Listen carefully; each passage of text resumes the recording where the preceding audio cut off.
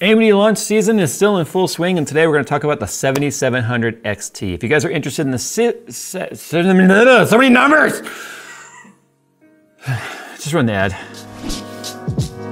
EK Quantum surface radiators are available in many sizes and colors, offering the flexibility needed for any build. With 3 performance categories including Slim, Performance, and Extreme, the EK Quantum surface radiators can keep even the most demanding components cool. And the multi-port options provide the modularity to make tube routing as clean and as simple as possible, regardless of your case. To see the full list of features, follow the sponsored link in the description below. So if you're interested in the 7800 XT review numbers, that was our previous video where we compared it to some cards that made more sense with that tier. Okay, so first and foremost, one of the takeaways from that video you guys might remember if you've seen it. If you haven't, it's a little bit disingenuous this season for the naming schemes to be the way they are. The reason why I say that is the fact that we have a different cutoff point on where the new die architecture starts and stops with this generation. So on 6000 series, 6950 XT, 6900 XT, 6800 XT were all Navi 21, which is the bigger die. And then Navi 22 was the 6800 non-XT, the 6700 XT, and moving downward. This time around, the 7900 XTX and the 7900 XT is Navi 31, which is the bigger, stronger die, and then Navi 32 starts with the 7800 XT, but this time around the 7700 XT is also Navi 32. So we do have a bit of an overlap sort of a thing going on here when it comes to the naming stuff, which is just leading to confusion when it comes to a random person going to the store and is gonna look at these boxes and go, oh, I should assume the 7800 XT is the same tier lineup as the 6800 XT and therefore newer and faster. But it's not as simple as that to have that takeaway. But now we're comparing the 7700 XT to the 6700 XT. Navi 22 directly compared to Navi 32 is actually making sense because they are the same die. But realistically, the 7700 XT probably should be the card compared to a 6800, which is what AMD was telling us to compare the 7800 XT to. So it's just like confusion everywhere. You're probably gonna watch 10 different reviews of this card and find 10 different takeaways on the way that it was confusing. But the bottom line is the naming convention is confusing. It just goes with the theme these days, I guess. Okay, so if we compare Navi 22 for the 6700 XT and Navi 32 for the 7700 XT, you get more of everything in the 7700, which was the exact opposite of what we did with the 7800 XT. So 3456 on the 7700, and if I don't say the XT, just bear with me, they're all XTs that we're comparing for these two anyway, versus 2560, and then we've got 216 TMUs on the 7700 versus 150 on the 6700, 96 ROPS versus 64, 12 gigabytes versus 12 gigabytes, both are 192-bit GDDR6. So core for core wise, now the 7700 XT is like a leg up and gonna be faster everywhere across the board. And you just look at these specs and know that's the way it's gonna be just based on the way the 7800 versus the 7800 XT was behind on everything versus previous gen, now it's ahead. So if we compare about launch pricing though, the launch price of the 6700 XT was $479. Now, of course, things have changed since this card came out. You know, things are all over the place. Used cards exist, they're much cheaper. You can even buy them new for cheaper than this. But the launch price of the 7700 XT is $449. So this card already makes more sense economically, spec-wise, than the 7800 XT being compared to the 6800 XT or even the 6800. It's $30 less on MSRP and more of all the specs on a newer gen. That makes more sense, and I think if the 7800 XT had been the same story, that would have been a better story, because it was $150 cheaper. But you definitely are giving something up for that 150 bucks less, whereas this 30 bucks less is getting you more. So that rant out of the way, let's go ahead and just jump right into the chart, shall we? Another thing worth mentioning too, if you look at the chart, you'll notice the 4060 Ti is an 8 gigabyte version. The reason for that is we do not have any 4060 Ti 16 gigs. It's an AIC card only. No AICs have sent them, and I cannot get one in time for this review. However, if you were to look at some of the various articles, you'll see that the performance gains between the 8 gig and the 16 gig and 1440 and 1080p is anywhere from 1 FPS, sometimes up to like 3 or 4, depending on the title. You can sort of just deduce what the performance differences would be. However, I want to point that out. The 16 gig model is what AMD compared it to. We don't have one of those, so you would have to kind of do some mathematical equations on your own to figure out what that improvement would be over the 8 gig. Let's go ahead and talk about Port Royal. The 3080 is still on here because of the fact that the 3080 can be had used for as low as 400 bucks that I have found. So you can't argue with the fact that that card is a powerhouse at 400 bucks. There's just nothing can come close to touching it at that price. It's not like trying to say, oh look, AMD sucks, buy a used 3080. It's just you guys have asked me to include more used cards in some of these comparisons with new stuff. There's people out there that just will not buy new, and there's people out there that will not buy used. So take this data however you will. But we do have the 3070 FE on here as well, which is definitely something to consider if you can get that used for like 299 bucks or 280 bucks used or whatever. The 7700 XT Quick, as you can see, is definitely faster than the 6700 XT by like a lot. I mean, we're talking 8985 in Port Royal versus 6455. And again, more of everything. Faster RT cores, second gen RT cores, faster Navi 32 die versus Navi 22 die. It is going to be just a 6700 XT stomp fest across the board. Don't even get me started on the 5700 XT. It has zeros on most of these tests because a lot of our tests use RT, and that leaves the 5700 XT just unable to even compete because I can't load up an RT title without RT cores being present. Times by Extremes, our rasterization test. You can see the 7700 XT coming in at 7729, so there's a little theme right there. But this is the first test I actually saw it beat the 6800. That's kind of, I mean, again, the 6800 is the same die, like architecture in terms of where it lines up on the 6000 series versus 7000 series. So it's a Navi 22 versus a Navi 32, so that makes sense. It's only a couple points ahead. The poor 6700 XT all the way down there at 5933. But hey, the 5700 XT is on the board, so that's nice, right? But if you're considering buying you, oh, and here's the other thing too, the 7700 XT Quick also just to the 3070, which in rasterization, which is kind of nice to see. I mean, 30 series Pascal was strong. I mean, it was strong, but it's kind of showing its age now as we move forward with newer generation stuff. Okay. Perfect synthetics out of the way. Let's go ahead and move into some real titles here. Borderlands 3, which should also be named AMD GPU Tester Suite, because it is very, very AMD optimized. 7800 XT Red Devil, 6800 XT Red Devil at the top, but the 7700 XT, which is the Quick 319, as you guys can see on here, is behind them by about 30 FPS, but still, it's number 3 on the chart, and that's with the 3080 on there, as well as the 3070 on there, and the 4060 Ti. I forgot to even mention the 4060 Ti is realistically the card that the 6700 XT was designed to compete with, but it's so far ahead of it so far, I forgot. Which is a good thing. I mean, the 4060 Ti has already been deemed one of the most forgettable, unnecessary cards that has probably ever existed, taking place of every other 60 Ti model that's existed before it. It is so far ahead of it, I forgot it was even on the chart. Anyway, Borderlands though, very heavily AMD optimized, keep that in mind, but it's a bit ahead of the 6800 non-XT as well. Let's move on to Cyberpunk 2077 no RT. So 7800 XT and 6800 XT are probably gonna always be near the top of this chart, by the way. Some titles, the 3080 might beat it, but those two are always gonna be at the top. They cost more, it's expected. But the 3080 and the 7700 XT are not that far apart. I mean, in 1440p, 85 versus 81, that would be difficult for anyone to discern without a chart showing you the FPS or any sort of an FPS counter. 130 versus 124 in 1080p, 6 FPS.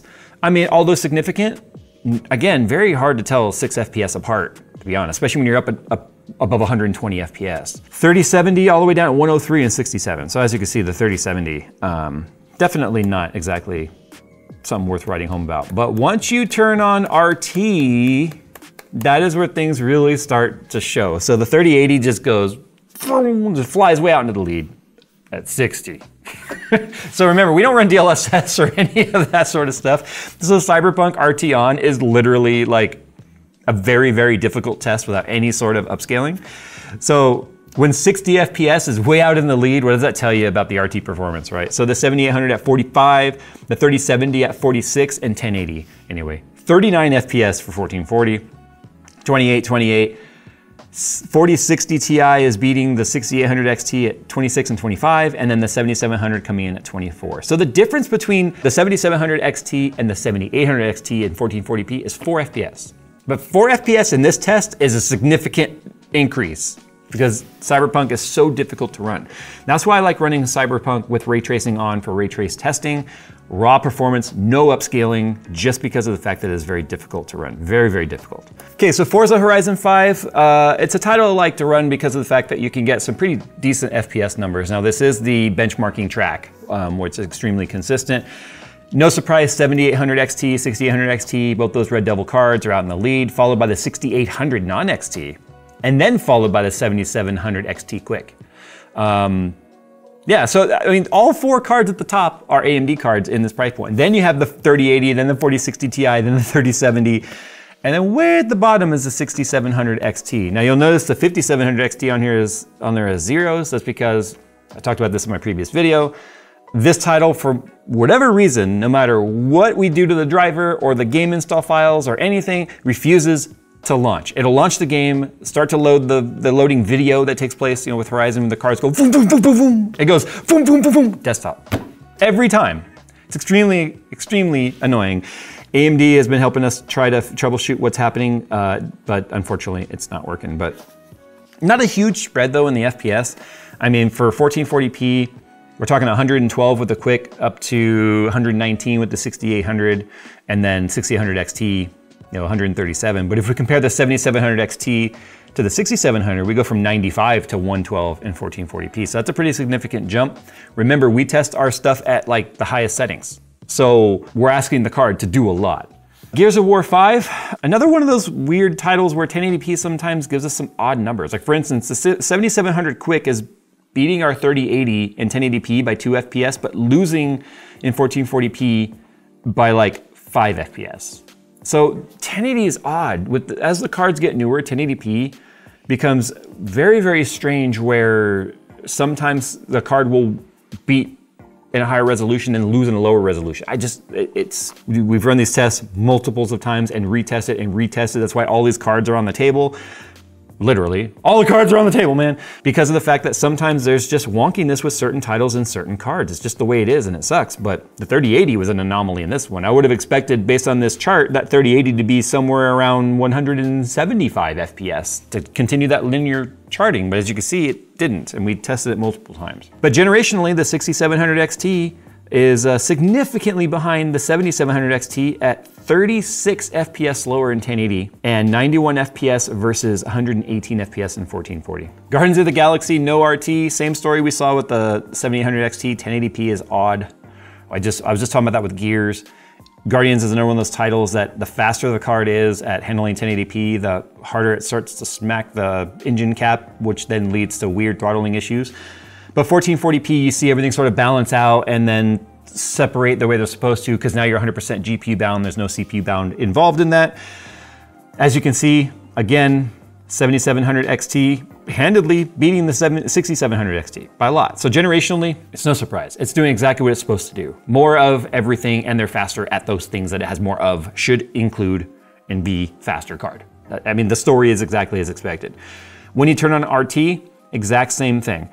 99 FPS versus 78 in 1080, and 72 versus 55 in 1440p. But as you can see, Guardians of the Galaxy, the AMD 7700 and 6700 sort of struggled. Even with its newer gen architecture, it's down towards the bottom of the list. So Shadow of the Tomb Raider, an older title. I mean, all these cards are well over 100 FPS in their performance.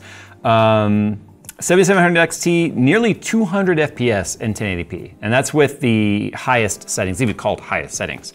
And then 135 FPS in 1440. So clearly a little powerhouse of a card when it comes to this particular title. But compared to the 6700 XT, yeah, so 165 all up to 195. So 30 FPS improvement. We're talking a lot of performance jump here.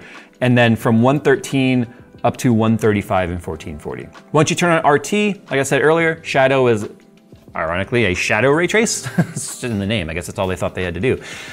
Very linear curve for all the cards. AMD still just way at the top. 7800 and 6800 XTs are at the top, followed by 3080.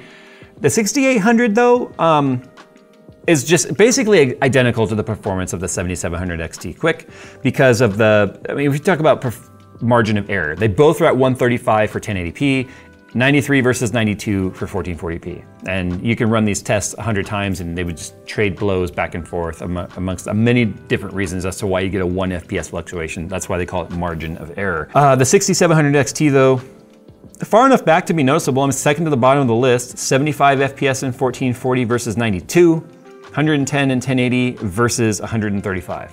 So about a 20% difference right there just in 1080p. And then last but not least, Metro Exodus. So Metro Exodus is the opposite of Shadow, whereas instead of just Shadow ray tracing, this is all lighting / ambient occlusion ray tracing. So there's no reflections, there's no shadows, it's just light bounce. So the 7700 XT, 95 and 68 respectively for the resolutions, versus the 6700 XT 70 and 48. So just a huge jump generationally between those two cards. And then the 5700 XT obviously can't compete because it doesn't have ray trace accelerators. My brain is fried with all these numbers, but let's talk about purchasability. The 7700 XT makes more sense to have the name that it does and the price that it does than the 7800 XT. The 7700 XT kicks the 6700 XT's ass basically across the board because it has more of newer everything. Whereas the 7800 XT has less of newer stuff to make up the gap of having less of newer stuff compared to last gen's stuff. So the 7700 XT does make sense. The problem is there's a bit of a performance gap between the 7700 XT and the 7800 XT. I feel like the gap is greater than the cost difference. So we're talking $449 MSRP versus $499 MSRP for the 7800. So I might be the kind of person that would say I'd rather pay the $50 more to get more performance because that's not a lot of money in the grand scheme of the total system cost, but it is a pretty significant improvement in performance for 50 bucks. Whereas if you compare it to previous gens that did cost more, you're getting more for both of those cards for the amount of money that you're spending. But I just feel like the 7800 XT is the weird one. That's just the weird one. And the reason for that and the way it lands and why they had to do it that way is because you had more cards in the product stack last gen than this gen. So you have a bigger gap in spacing between the performances.